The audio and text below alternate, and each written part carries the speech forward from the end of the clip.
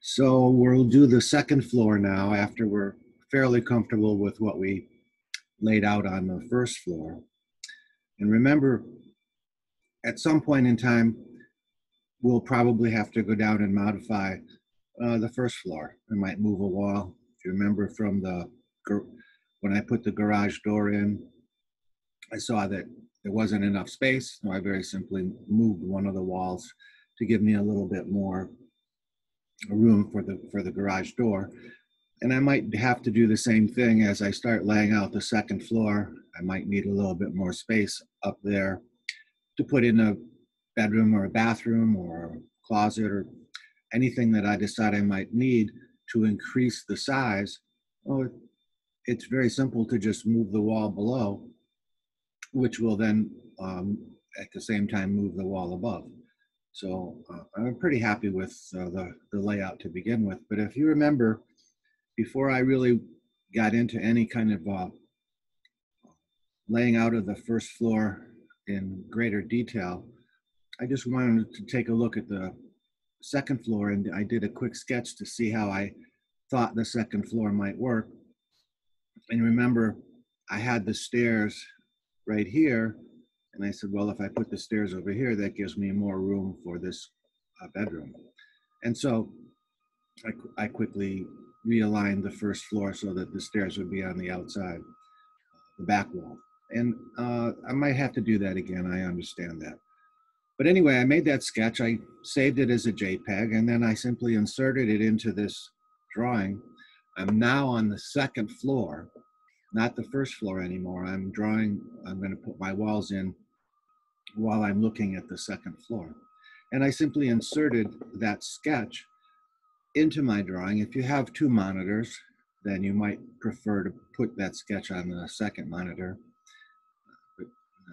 It's entirely up to you. But anyway, this was a reminder to me of how I want to lay out the second floor. Now, these are the walls that we made for the second floor. And a nice thing to do here as you're building your model is do your 3D view. So I'm going to go up and click on that little house icon. Always save the project. You'll never be sorry that you did. And now I have my 3D view. The easiest way to rotate this is actually pick an object on the model, hold the shift key down, hold the mouse wheel down, and now you can spin it around and your model will rotate about the object that you have highlighted. So the purpose of this is simply for me to look at. You can see that the beauty of the stacked walls that we built these as two-story walls, and so we already have our second floor wall, exterior walls in our model. And you can see the openings that I put in, and I didn't notice, but I had deleted the garage door, but that's not a big deal. I'll go back and put that in later. And I have my doors. Don't have any floors in yet, but that's okay. And so I want to look at my 3D model while I'm working on the floor plan. And so what I want to do is have the two windows open at the same time. I have my first floor tab and my 3D tab. And if I type the letters WT, look what happens. It makes two windows now. So I can look at my model in 3D and work on my model in the floor plan at the same time, and I'll be able to see what I've done.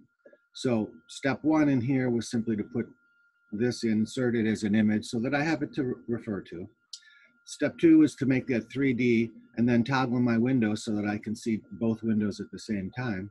And the third thing I want to do is I want to be able to see, these are my second floor walls, but I want to be able to see the first floor walls as an underlay.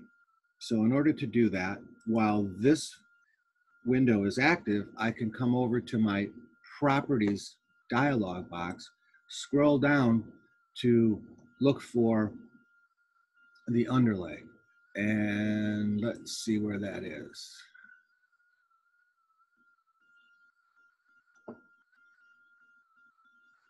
Should be here. Here we go, underlay. And right now, I'm not showing anything as an underlay, but I want to see the first floor as my underlay. So when I click on that and apply it, look what happens. I can't change any of that. It's just an underlay right now. My second floor, my active floor, and these are, I don't think I can change that. Let's see. Well, guess what? I can, but I don't want to. I just want to see where my first floor walls are because I want to be able to put my second floor walls on the first floor.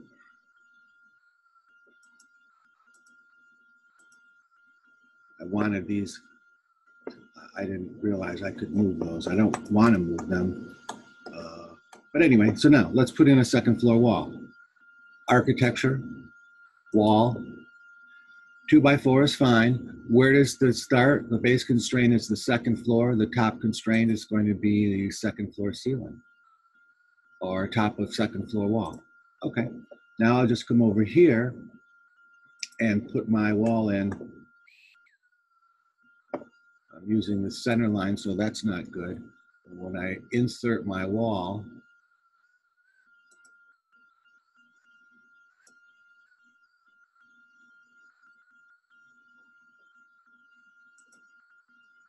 I want the face, finished face, to be my insertion point. So now when I click on this and bring it down, it looks like it's right on top of where I want it to be. And I might want to continue that across. I don't know yet. But see what I did now? Now I just put this wall in right here. That's my second floor wall. I want it to line up with the first floor wall that's there, so I know I have that. And what I did here by mistake was I minimized my ribbon. So I'm going to click on this. It'll toggle through the display options until I get back to the kind of ribbon that I want to see, and that's the full ribbon. There we go. So now I have the full ribbon back. I accidentally minimized that so that it was taking up less real estate. All right, so let's go back to architecture, wall, and let's go over here and say that this wall is going to start here. And I'm confused why I'm not seeing that wall right now. All right, so I'll do it this way. Click on that wall, create similar, and then I can come over here and grab it and put it in. I know that those walls should line up, so I'm going to use my modify tab, align command, and I'm going to come over and make sure that the faces of that gypsum board line up like that. So when I do that, look what happens down below. It's not lined up down below. So I'm going to have to work on that because I want those to line up. So I might have to move some of these walls somewhere. But anyway, okay. So, right, got that started. Where's my picture? So I have a bedroom area over here, and I have a bedroom that's going to sit on top of that wall. So I'll use my create similar, and I'm going to put a wall right here. Hopefully they're lining up. Yep, and then just to start out, I'll do that create similar again. I'll come across here with it. That might be the location and it might not. And the same thing here, maybe I'll just copy it this time. I'm just starting to lay it out. And you can see that I'm not real concerned about the exact location. If it's going to line up with something below, that's kind of critical to me, but starting to lay it out, it's just the beginning point. So let's go back and look at that picture. So now I have this bedroom laid out over here.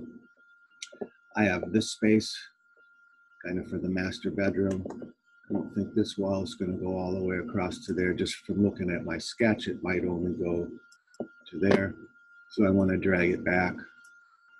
And I need to be able to I want to put this wall in because I want enough space to get into this, what is going to be the other bedroom. So we'll create similar again. And I want to put a wall down here to here. And I'll simply use that fillet command, trim extend according to Revit. And I know that I need to put a door in right here. So I have to be able to get in. So that distance there should allow for the door plus another 6 inches on each side. So if I have a 3-foot door, then I know that this distance from the face of this to the face of that needs to be at least 4 feet.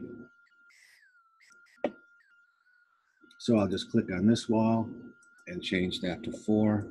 Now I know that wall's gonna work a little bit better than that. See? So this will be my master bedroom. This is a bedroom and a bathroom. This is a bedroom and a bathroom with the stairs. And then if I look at my sketch, I need to put in one more. This is an exterior wall, but for now I'll put it in. So this is an outside wall because it's going to be the outside of the house. But for right now, I'm just going to put this wall here. And there's my other. There, I just put that wall in right there. That's my other bedroom. But look at this. This wall now is a 1-story garage wall. And I didn't know if it was going to be 1 or 2 stories. So now let's see what happens. How can I change that? Let's go back over to the details. See if I have a 2-story garage wall. I'll use that section right there. Let's drag it down a little bit. And we'll go to that view and see if I have a 2-story garage wall. I have a 1-story garage wall. And nope. Oh, that's a 2-story garage wall right there. Okay, so I'm going to highlight that, go back to the 2nd floor, and I'm simply going to, let's see if I can change that wall, that exterior garage wall. I know it's this one, so I'm going to try the match properties. I'm going to say match this, whoops, match properties, match. This is what I want the wall to be, and I'm going to click on this wall, and I'm going to click on this wall, and I'm going to click on this wall, and look what happened. Those walls became the 2-story garage walls, because that's part of my 2nd floor. And so now I've laid out the 2nd floor, and that's great for the stopping point for the next tutorial, for this tutorial to stop at. It wasn't all that difficult to put some walls in on the 2nd floor. They're not exactly where I want them to be on the 2nd floor, but in the next tutorial and in the upcoming class, I will also show you how to do that. And then simply we'll go in and fine tune it like we did on the 1st floor and see if everything works. And if it doesn't, if I need more space on the 2nd floor, I might start moving some of the 1st floor walls in order for me to do that. But take a look here. I'm going to spin this around real quickly. And this is what we did.